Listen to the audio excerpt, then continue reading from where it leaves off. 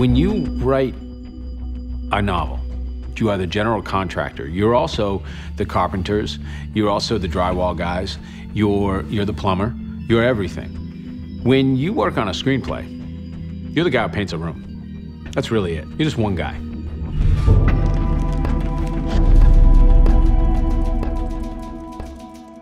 It's exciting to go to the premieres, but to actually see it on the screen is just flat out weird. I'm not gonna put it any other way.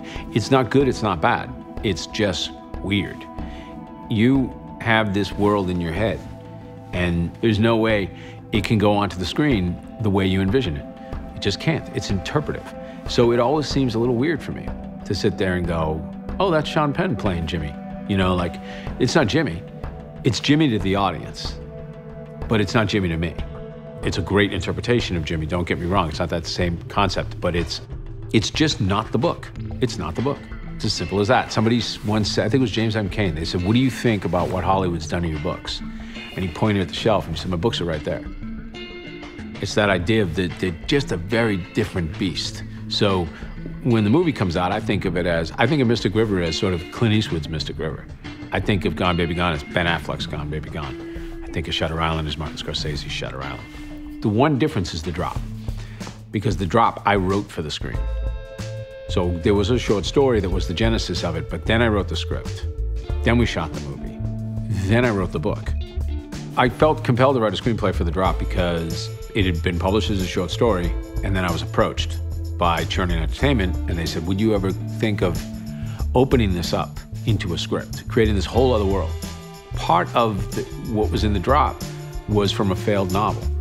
And so I had pieces of that failed novel still rattling around in my head, and I said, oh, I get to talk about those people, and I get to build this world. And then that allowed me to really open it up and then write it directly for the screen.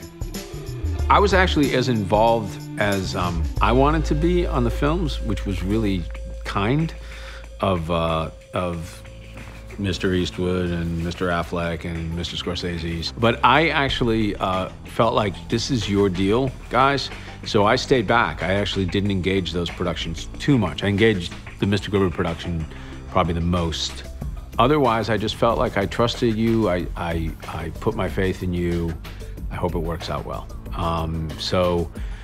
Those were wonderful experiences. I worked with Ben Affleck at the very beginning. I mean, Gone Baby Gone was his first film as a director. He reminded me, you know, as a director, very much like Clint. Clint runs a set in a very sort of convivial fashion. They're very relaxed sets. They don't want tension to come in and mess up the process. A Scorsese set is a different set. It's much more intense. They're doing, it's just different directorial styles. The relationship between Scorsese and his actors was much more kind of closed off. He wanted to create a space in which his discussions with them were just, nobody else was privy to them. So it was very interesting to watch. I mean, you're just watching very different types of artists work. At the end of the day, this is the other thing, I'm always baffled by people who speak in these sort of large generalities about this thing we do, this thing being art.